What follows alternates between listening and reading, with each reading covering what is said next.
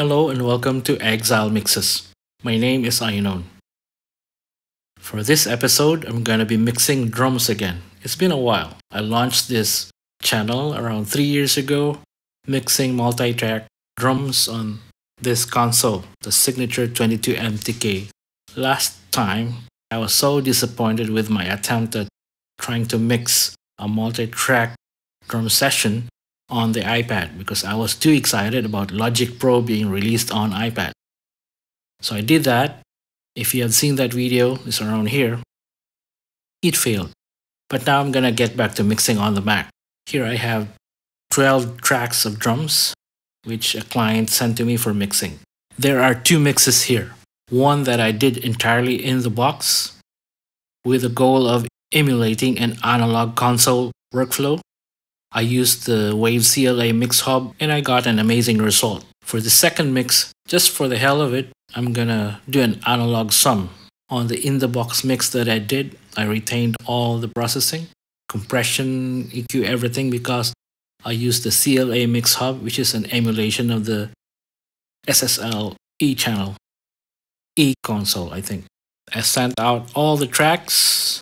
Here, just for the fun of it, I added a couple of effects on the snare, so this mix is not meant to be an apples-to-apples comparison to the original mix that I did in the box. I just wanted to share the process with you because it might give you another idea how to mix your drums. So for both of these sessions, my approach was to mix each track with a full channel strip that is in the box with a CLA Mix Hub.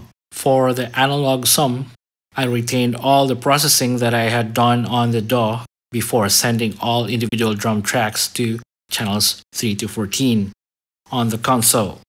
For each drum bus, I sent them to SEER channels 15-16, that is for the kick. For the snare, to 17-18.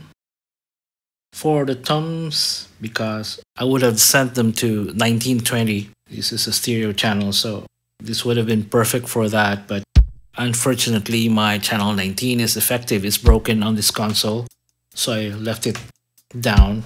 So I sent the toms to channels 21, 22, and the overheads as well in this channel. All faders are at unity gain, as well as the master.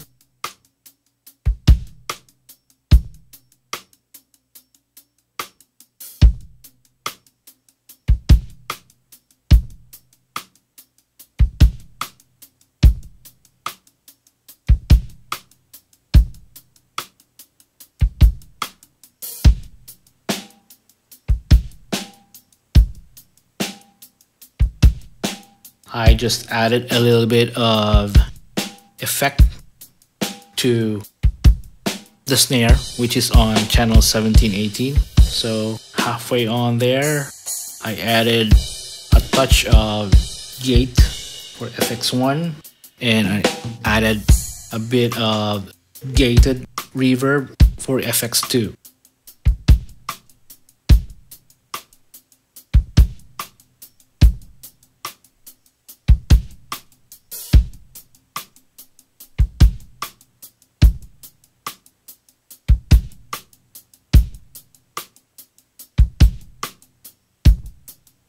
Usually I have my effects at -15, but for this mix I made them at -10. I kept them at -10, so it's a bit more exaggerated.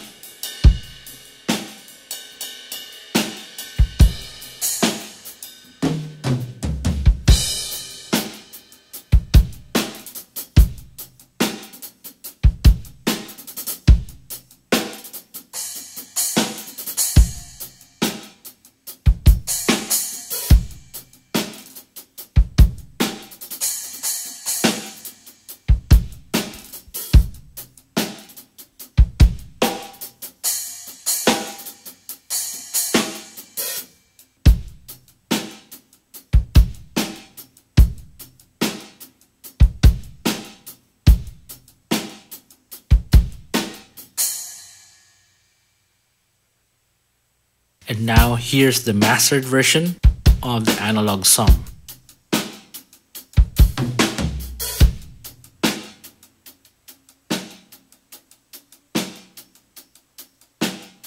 And for comparison, here's the in the box mix, also mastered.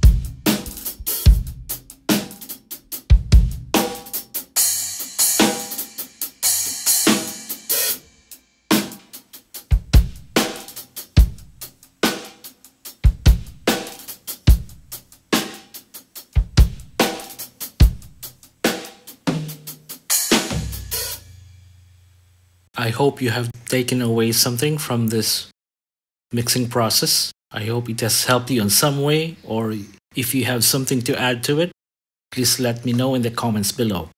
Till next time, thank you for watching. Cheers.